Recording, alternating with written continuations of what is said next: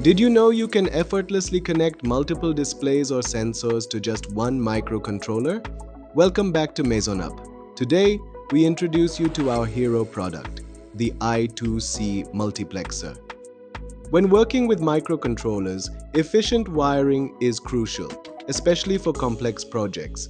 That's where I2C inter-integrated circuit comes in.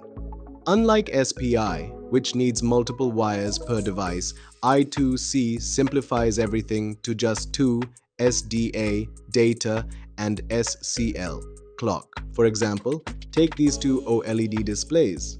The one on the left uses SPI with 6 connections, while the one on the right uses I2C, requiring only 4. With I2C, you can connect multiple devices using the same two lines, making it perfect for compact and scalable projects. I2C works great when devices have unique addresses. But what happens if two devices share the same address? This creates a conflict. Since I2C requires unique addresses, the microcontroller can't differentiate between them, making them unusable on the same bus. And that's exactly where the I2C multiplexer comes in. A multiplexer lets you connect up to 8 I2C devices even if they share the same address.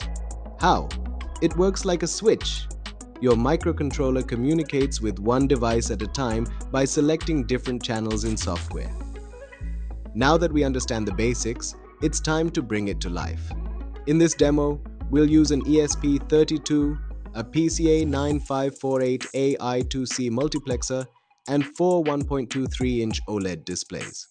To connect everything, we'll also need a breadboard and some jumper wires. Let's start with the hardware assembly. Follow the wiring diagram on the screen to make all the necessary connections.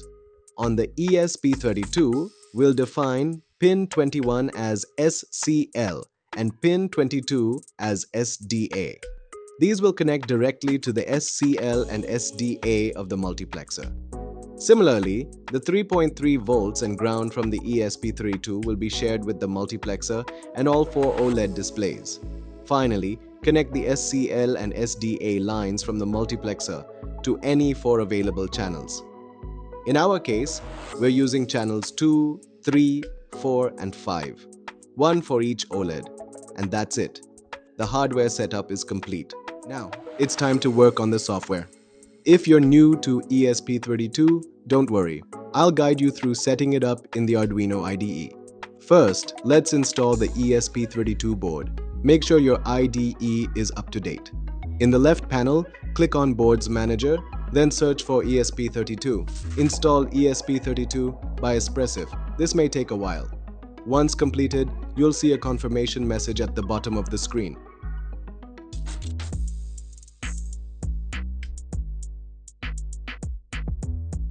Next, we need to install the required libraries. Go to Library Manager and search for Adafruit SH110X. This is required for 1.3-inch OLED displays. Keep in mind, this is different from the Adafruit SSD1306 library, which is used for smaller 0.96-inch OLED displays. Also, ensure the wire library is installed. Now, download the code from the link in the description and open it in the Arduino IDE. Before uploading, let's update the correct settings. Go to Tools, click on Board, and select the ESP32 board matching your version.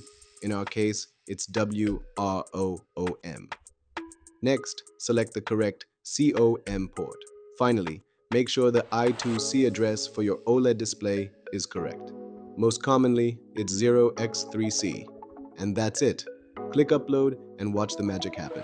If you run into any issues while uploading the code, make sure you have the CP210X driver by Silicon Labs installed. You can find the download link in the description. Also, double check that you've selected the correct board and COM port in the Arduino IDE. And that's it. That's how easy it is to expand your microcontroller's capabilities using an I2C multiplexer. You can always modify the code to fit your project's needs. If you need any help, feel free to leave a comment.